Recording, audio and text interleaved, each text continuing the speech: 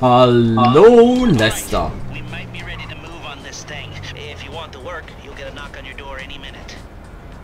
Nur. Jetzt geh in den Planungsraum mit deinem Luxusappartement, um den Raubüberfall auszulösen. Von jedem Job fallen Kosten für den Erwerb der notwendigen Ausrüstung an. Ja. Ich verkaufe hier gerade noch kurz ein Auto, was glaube ich viel Geld bringt. Weil ich erstens nicht weiß, wie viel Geld ich dafür brauche und zweitens ist Geld immer gut.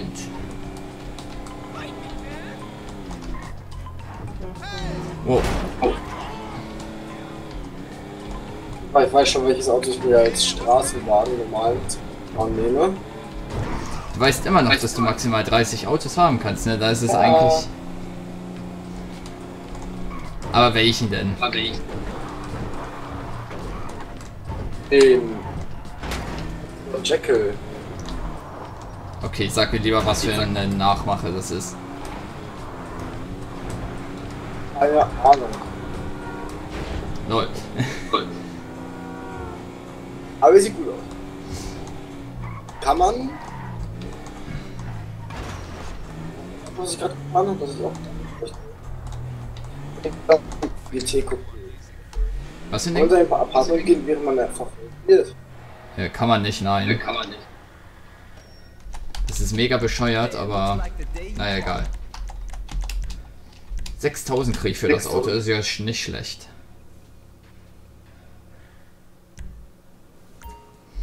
So, und jetzt noch zu meinem eigenen Haus.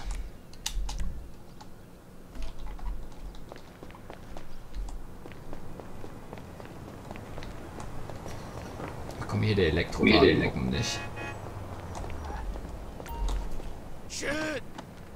Junge.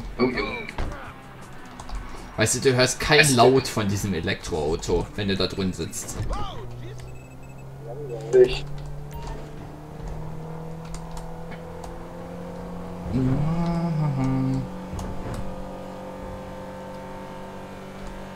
Jekyll, ich kenne nur Jekyll und Hyde. Jekyll und Hyde machen was ganz anderes.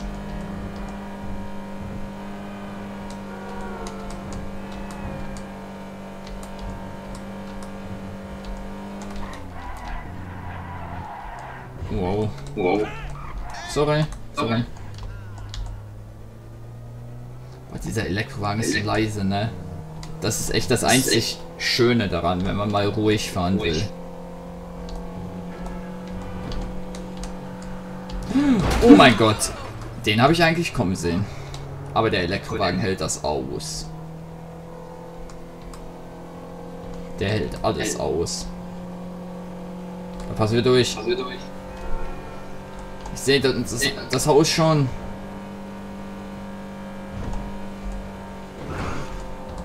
Michaels Wohnung. Nein, das ist eine Palme.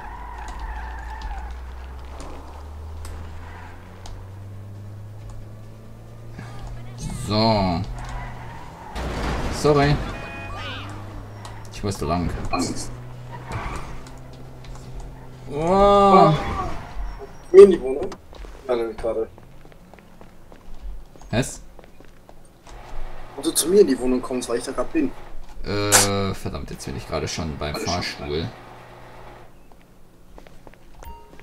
Mein Auto ist immer noch nicht in der Garage. Was ist denn das?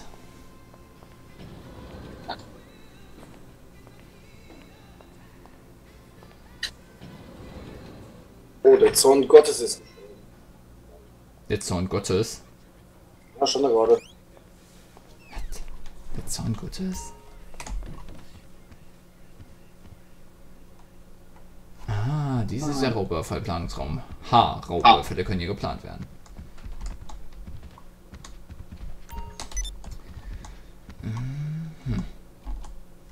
So.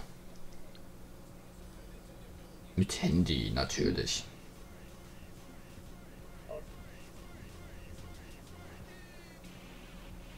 Was mit Handy? Weißt du, ich stell mir das so vor, ne? Du machst so mit so einem Banküberfall, ne? Setzt dich so mit Handy auf dein Sofa.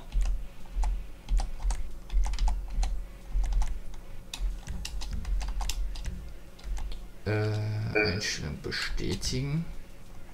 Ja, geschlossen. Meine Freunde, ich lade dich jetzt ein, ne?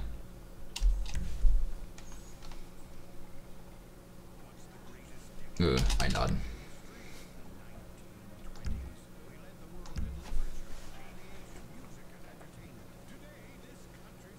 Fließerüberfall, Planung.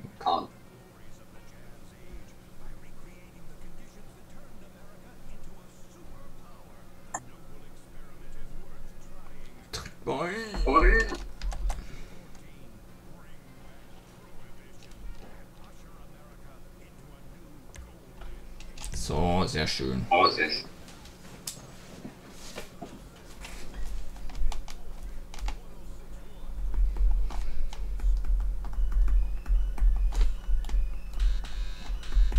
So, klingelst du gerade bei mir?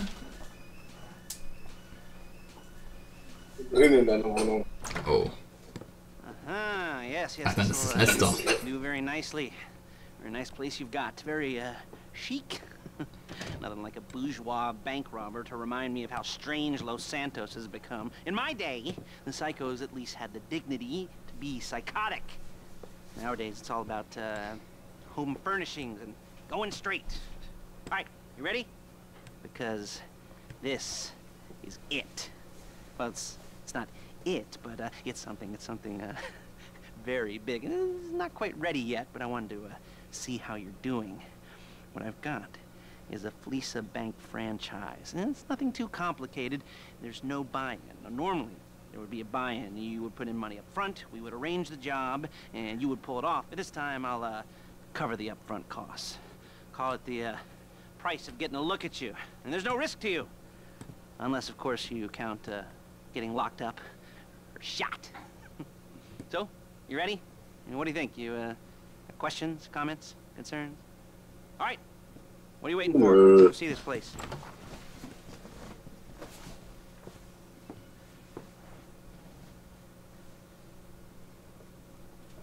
Du hast ja tatsächlich eine weiße Weste. Ja. Ne. Ich hab nicht. Weißt du, was ich gerade lese? Ja. Müller Wohlfahrt schmeißt den Job als hier Teamarzt hin. Ja? Müller Wohlfahrt. Ja. Ja, der Arzt. Schlechthin. Get in.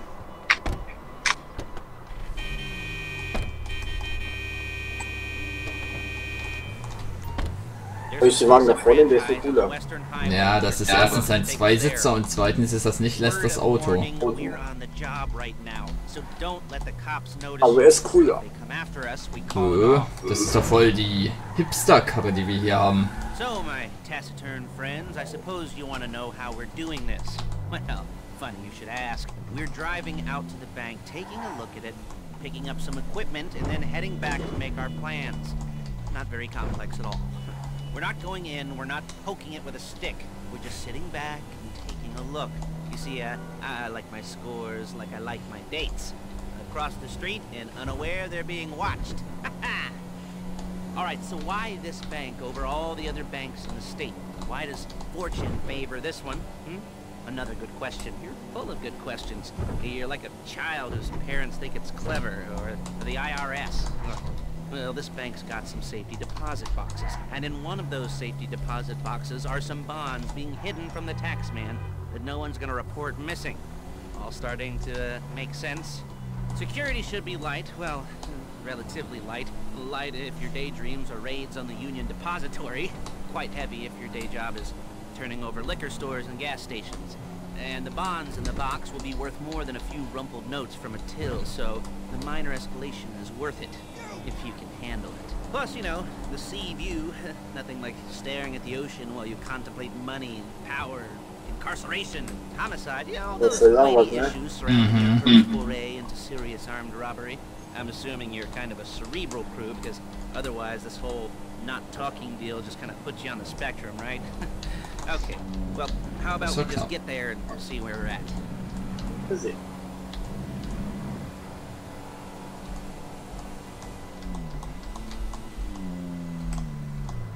Schade, dass man die Blinker nicht setzen kann. Das wäre irgendwie gerade lustig gewesen. Take a look. Drink it in. I've patched into their security feed on my cell. Take a look. What are we looking at? Small joint, not much security.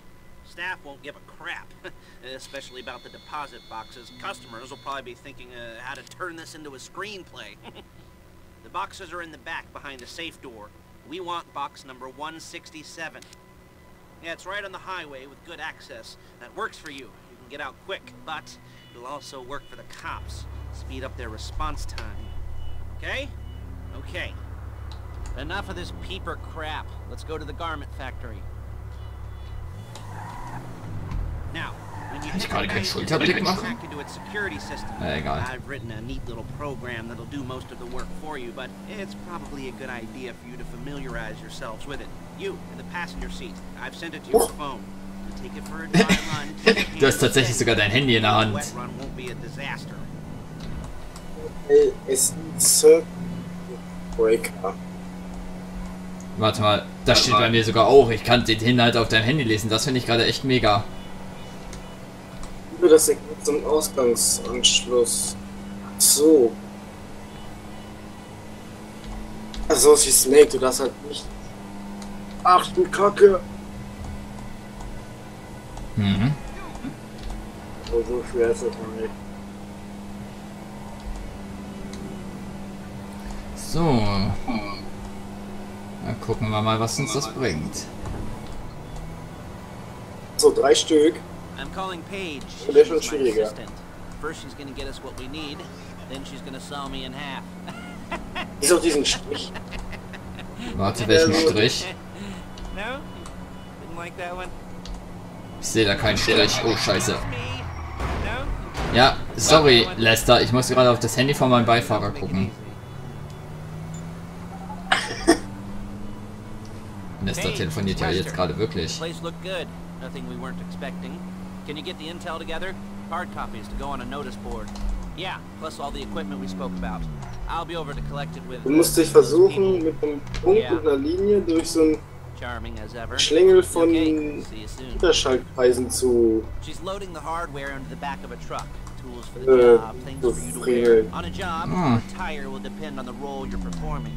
As a job gets more complicated, so will the uniforms. If you're likely to be ungefähr so seen by wie Word civilians, you'll be hat das provided with a Game. couple of masks. Ja. Then when you go into the Nur, dass es nicht Word hat das Game ist. goes with your eyes. And hey, there's Das the wäre auch added ein bisschen bonus of hart. your favorite comic convention outfits being linked to a major crime. Whoop-de-doo. Where were we? Ah, masks. Paige. Oh yeah. We'll go over there, pick her up, and go back to your place to plan this thing. I can talk you through the planning board later. Oh mein Gott. Here, that might be helped by a visual aid. The rest is pretty self-explanatory. Listen to me, do what I say. Bullets go in here, come out there. And if you're ever caught, you keep your mouth shut. Und ich habe ein eingefrorenes Bild. Das heißt, wir sind gleich jeweils alleine. Was ich mega fucking scheiße finde. Echt? Ja.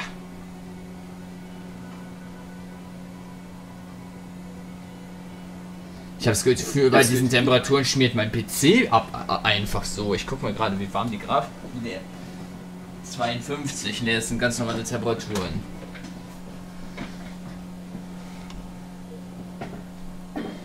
Ich weiß nicht, bin ich bei dir schon raus?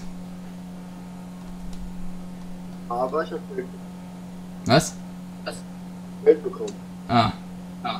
Ich noch nicht. Ich hänge ja auch noch im Ladebildschirm. Ach, jetzt ist bei mir vorbei. Ja, Spieler vor, super.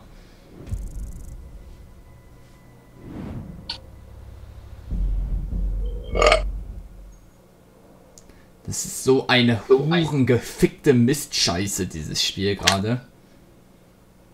Wenn das am Ende des Heists passiert, wo wir fast fertig sind, ne? Dann würde ich wahrscheinlich GTA Online das mal machen.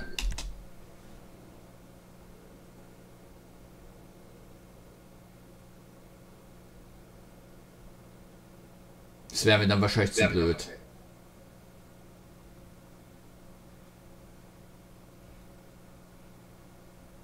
Ja.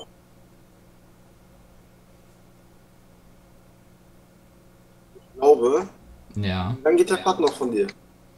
Ach du, ey, wir haben jetzt 15 Minuten, da kann man das dann schon was beenden.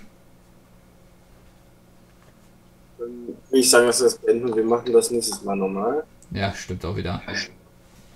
5 Minuten kriegen wir sowieso jetzt erstmal. Ja, das ist wahr. 5 Minuten sind wir höchstens auf demselben Server. Ja, ne? Ja. Daher sagen wir Tschüss. Bis zum nächsten Mal. Tschüss.